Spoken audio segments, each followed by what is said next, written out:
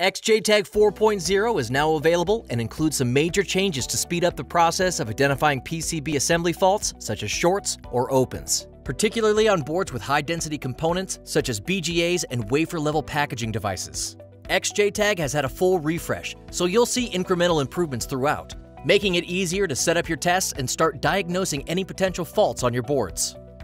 XJDeveloper now allows you to complete your board setup even more quickly, whilst providing easy access to the new capabilities in this version and retaining the ease of use that XJTAG is known for.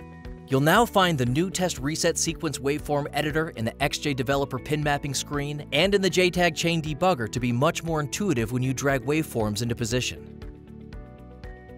When you're using multiple XJ Link 2 controllers or an XJ Quad to test multiple copies of the same board at the same time, XJRunner now allows you to see the test controls and outputs side by side, making parallel testing simpler to control and monitor.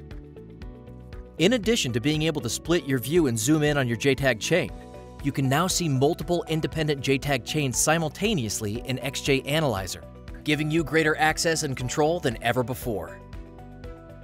On your board, you may have multiple JTAG chains you wish to run simultaneously to reduce testing time. XJTAG now gives you the capability to synchronize independent chains while running them at different JTAG T-clock frequencies. These optimized scans ensure that a slow chain doesn't limit the data transfer of a faster one, thereby further speeding up your board testing and providing results sooner.